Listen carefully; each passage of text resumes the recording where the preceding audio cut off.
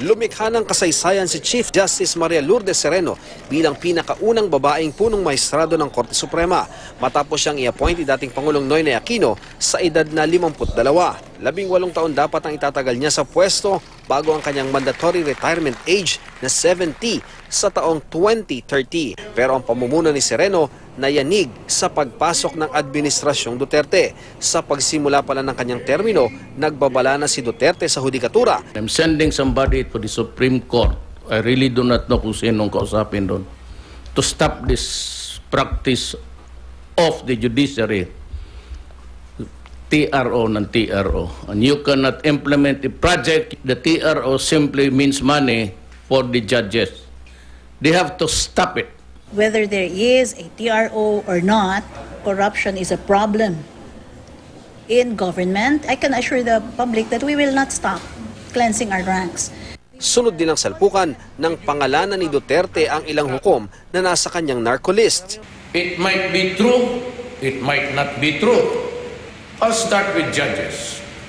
Kinabukasan, sinulatan ni Sereno si Duterte para iparating ang kanyang pagkabahala. Dapat daw binigyan muna ng pagkakataon ng hudikatura na makagawa ng karampatang aksyon tungkol sa mga isinasangkot na huwes. Ang sulat ni Sereno, ikinagalit ng Pangulo. Ikaw ang niwarningan ko, hindi ako. Do not create a crisis because I will order everybody in the executive department not to honor you. Humingi naman ng paumanhin ang Pangulo kinalaunan. I would apologize to the Chief Justice for the harsh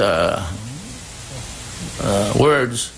It was never intended. Pero sumunod na taon, noong Agosto, muling nagpatutsada ang Pangulo. May isang opisyal tayo dito sa gobyerno. Kung magsakay ng eroplano mag-abroad, first class, tapos ang mga hotel niya, yung mga suite, may isang presidential suite pa ang kinuha. I don't know who he is talking of. Definitely, I don't feel alluded to. Pagdating ng Setyembre, gumulong na sa Kamara ang impeachment complaint na inihain ni Attorney Larry Gadon laban kay Sereno. Nang sumunod na buwan, nabanggit ng Pangulo ang tungkol sa kinakaharap na impeachment complaint ni Sereno na aniyay dadagdagan pa raw niya. You keep on mentioning yung alleged corruption of the Chief Justice Sereno. Are you also looking at the possibility of filing an impeachment? Yes, because that is punishable under 3019. And that is the anti-graft and corrupt practices law. Yung matatamaan ka dyan sa anti-graft. Gayunpaman, sa isang pahayag noong Nobyembre, sinabi ng Pangulo na wala siyang kinalaman sa impeachment ni Sereno. Alam mo, sinabi sa akin, meron narinig na si Sereno, Duterte is out to... Ako raw? Ma'am Sereno, I'm sorry to tell you, and you can investigate the whole town and i-commission mo lahat ng mga journalists who are good at investigative journalism kung may kinausap ako na tao about your impeachment. Sa kasaysayan, tanging ang yumaong Supreme Court Chief Justice sa Serenato Corona pa lamang ang nai-impeach. Ian Cruz, nakatutok, 24 Oras.